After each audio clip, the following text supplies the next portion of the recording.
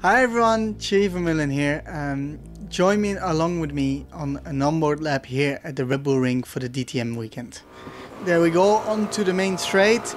As you can see, the elevation here, very important. We go to the left side, use all the track, hard braking, back to second gear, clip the apex, use all the track. The rule with track limits is to just be against that sausage curb you saw. So you try to lean against that, have a good exit. Here it's all about the little meters, cut all the track, up the hill again, hard braking, back to first gear, really low speed, go onto the power, make sure you get all the traction you have. And here you can see it's very important to have a good exit because it's another long straight.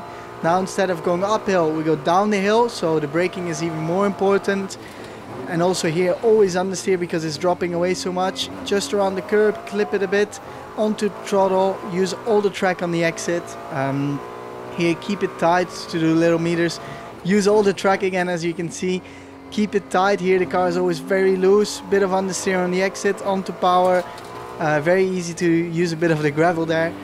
Keep it tight again, onto the power and run the whole track. As you can see, you can hear even a little bit the gravel getting picked up because we are using the track fully.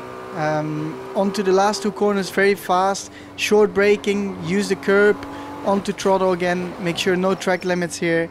And the last corner also make sure you have a good exit, going very wide but just back before the bollard. So yeah, that was a lap with me here at the Red Bull Ring.